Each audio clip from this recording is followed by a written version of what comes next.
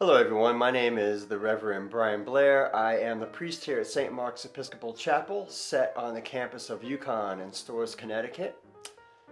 I'm here with my best friend, Jesus Christ, coming to you today to tell you all about reopening here at St. Mark's. That's true.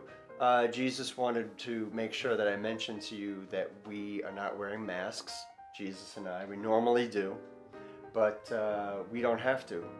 Not because of me, but obviously that's true. That's true. So we just wanted to explain to you about what reopening will look like here at St. Mark's and to reassure people that we are doing the best we can to take care of everyone's safety and well-being. On September 6th, we will be having church services once again inside the building.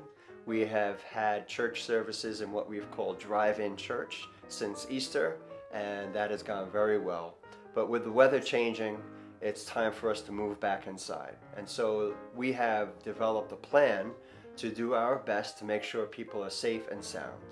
One part of that plan is to make sure that we clean the space as well as possible so that each time we come to church, the area will be disinfected and will be ready for use.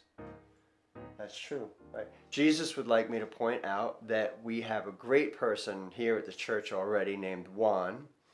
That's right, John the Baptist, Juan. Sometimes we reminisce. So John is what we call a sexton here in the Episcopal Church, going back to our Anglican roots. Some people might say that that's our handyman. Juan does a great job cleaning, and he has been retrained so that he could do an even better job cleaning as we all go through this time of dealing with a pandemic. So when people come to church on Sunday, there is a set of rules and regulations we're asking people to follow so that everyone can stay safe.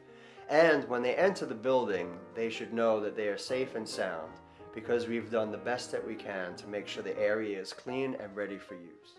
During the week, we will still be renting to people who might need space. Because of that, we want to make sure that when people show up on Sunday and when people rent the space, the area is as clean as possible. We have designated a number of places throughout the church building as off limits because we want to make sure that people are staying safely socially distanced, and so that we can manage the spaces that are being used and make sure that everything is as clean as possible. To ensure everyone's safety, being in church is by invitation only. We will have a space or two reserved in case we have a walk-in, which of course we always welcome. But we would like everyone, please, to make sure that you are communicating with the office to let us know when you will be coming to church. You should be on our email list and we'll send you an invitation. We hope you will reply to that invitation quickly so we can create a kind of guest list. Our ushers will meet people at the door and ask them to use hand sanitizer and make sure everyone is wearing a mask. And then at the 10 a.m. service, we will have both an 8 and a 10.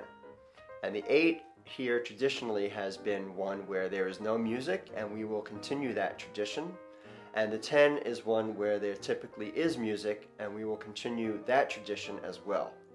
But the people singing will only be soloists in our choir loft. And so everyone who can hum along or imagine themselves singing along or meditate to the music, which of course will be as superb as it always is here at St. Mark's. Ushers will invite parishioners to be seated only in specific places that will be pre-planned before our guests enter the building. And on our way out, everyone will be going out in a socially distanced manner. Here at St. Mark's, our first priority is your safety. If people aren't safe, then we can't pray together. We want to make sure that everyone's safe so that we can pray together. We hope that in this very uncertain time, when people's anxiety is reasonably escalated, we want to do our best here at St. Mark's to make people feel at peace, to be welcome, and to find a time to pray. We hope that you will contact us if you have any questions. And we are looking forward to seeing you in the church, safe and sound, as we all pray together once again. Right. And Jesus, of course, asked me to let you know that he says goodbye.